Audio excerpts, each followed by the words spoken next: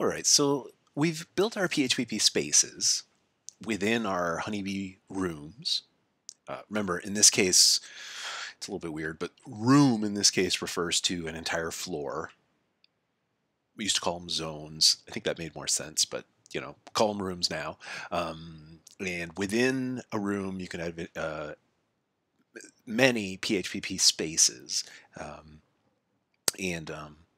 So that's what we have here. We have a whole bunch of individual spaces inside of our honeybee rooms, and all of that TFA and volume information is sort of being pushed forwards through the model, which is great.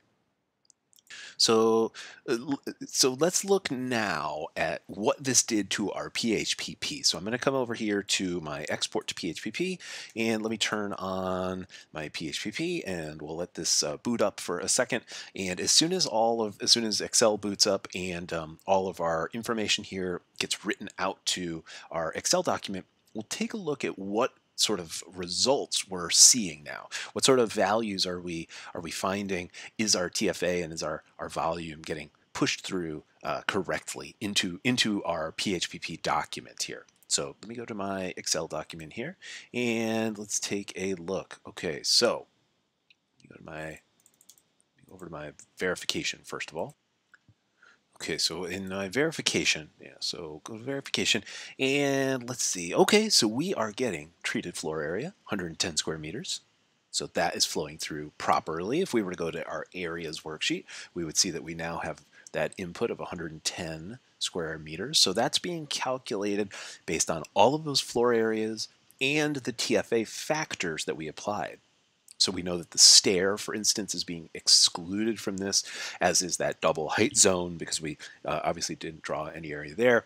And then all the thicknesses of the walls are being omitted because we didn't include those in our floor plates that we drew there. So that's great. So the other really critical, so that's really good. The other critical piece of information that we would like to get from these rooms, or spaces rather, is going to be in the ventilation worksheet. It's going to be this net air volume. So the interior net air volume, known as the VN50. This is the actual air inside of the space, which is activated during the air tightness test, the blower door test. So here you can see we're getting an input of 288 cubic meters. So that number is being determined by all of the geometry, the space geometry, which was created when we input those floor plates. Well, that's interesting because we didn't give it any ceiling heights or anything like that. So how is it calculating this information just from floor heights or just from floor plates? And is this the right number? Remember when we were looking before, let me go back to our grasshopper scene. Let me turn that off.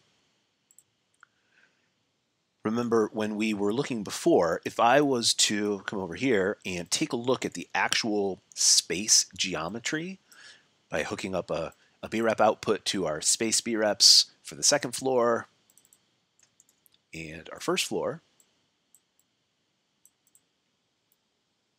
Right, we have a gap there. Maybe we can make that a little more explicit. Material, or let me do swatch, I guess. Swatch. There we go. And we'll do that one, and let's make this one like kind of bluish, and then we'll do the same thing for our upper floor, and we'll make this one like whatever, dark bluish. So we have our lower floor geometry, and we have our upper floor geometry, but we're missing this whole double height area. In addition, where do these heights come from? How does it know what to do? How does it know how to input the heights for these various spaces? Well, so a couple things. So first of all, this PHPP spaces is going to create these interior space geometries based on a standard 2.5 meters, 8.2 feet of head height in a space. So that's going to be a sort of default. So if you don't supply any other information, it's just going to take your floor plate and extrude it up 2.5 meters. That's going to be the default. That's going to be the standard for calculating all of this internal volume information. But of course, that's not always going to be true. So we want some ability to customize that, and the most obvious place where that's not true is this big double height area. So how are we going to deal with this sort of big double height area? Well, let me turn off these previews for a second. And let me actually hide all of this as well. And let's come in here and take a look. So somehow I want to be able to tell the system here that this living room is actually 2 stories high. Well, sort of. There's a 1-story portion over here underneath the bedroom above. It's kind of L-shaped, and then there's another piece here which is sort of underneath the landing. It's actually kind of a really weird shape. So how are we going to explain to PHPP what the right volume is for this room? Well, the way that we've built it right now is that you just draw it. So just draw the space shape, and you're going to input the geometry of the room or the space here in this spaces geometry input. So we have the ability in our PHPP spaces to input both floor areas and more detailed surface or interior space shape geometry.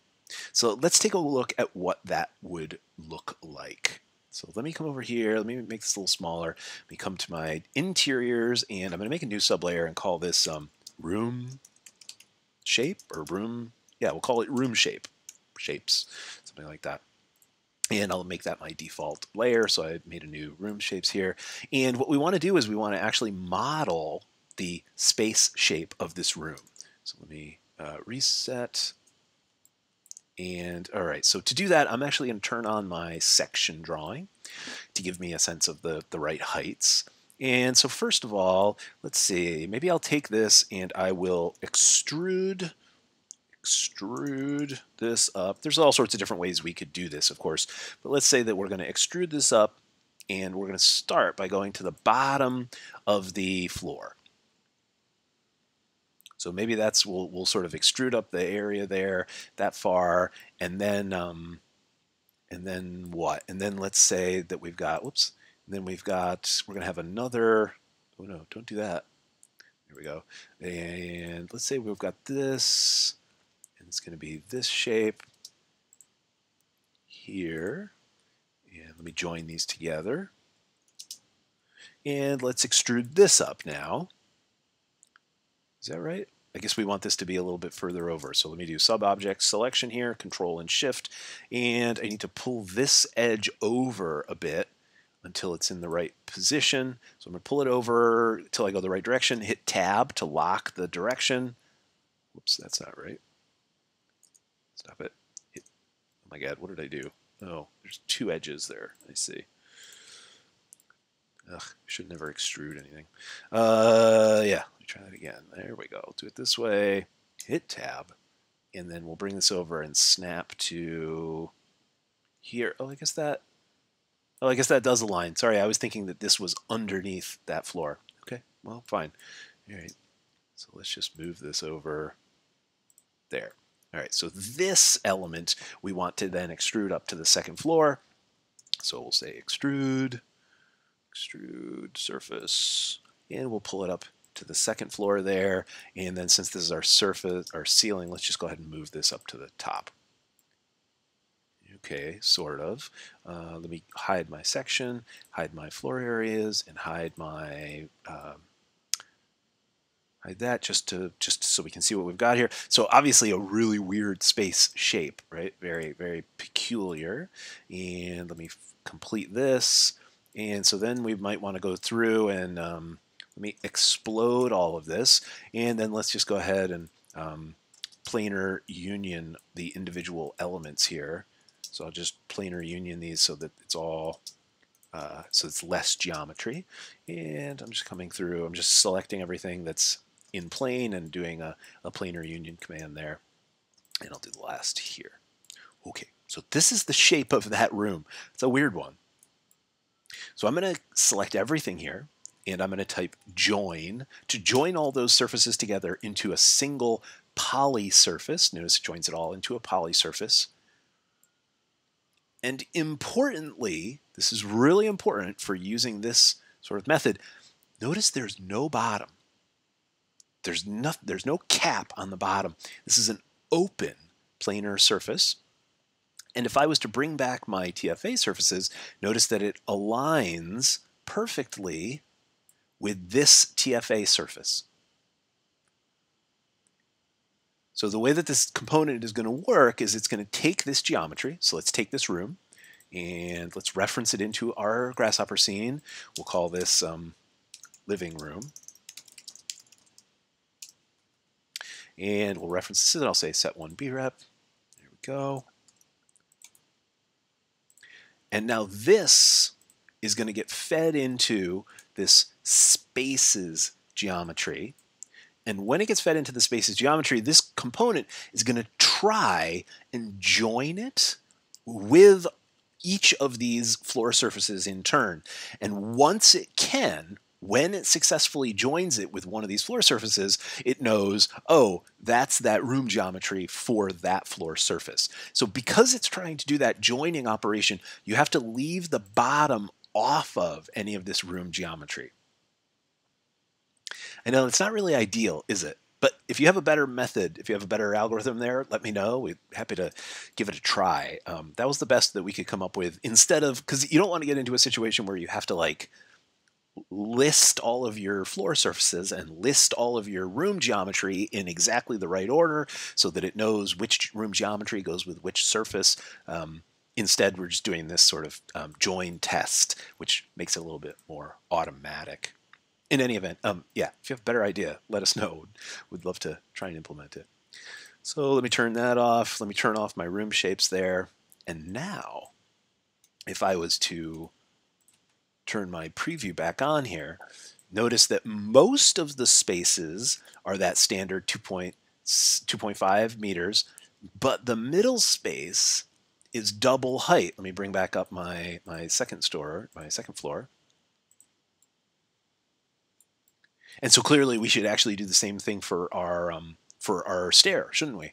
We should do the same thing for the stair, and maybe we'd even have a sloped bottom for it or something. So we could make the geometry as intricate as we need to for our purposes here. But this allows us to make pretty complicated shapes, and you can pass in. You know, we're passing in a single space shape here. You can pass in a list of them. You know, you can do multiple breps and pass in as many as you want into that solver there.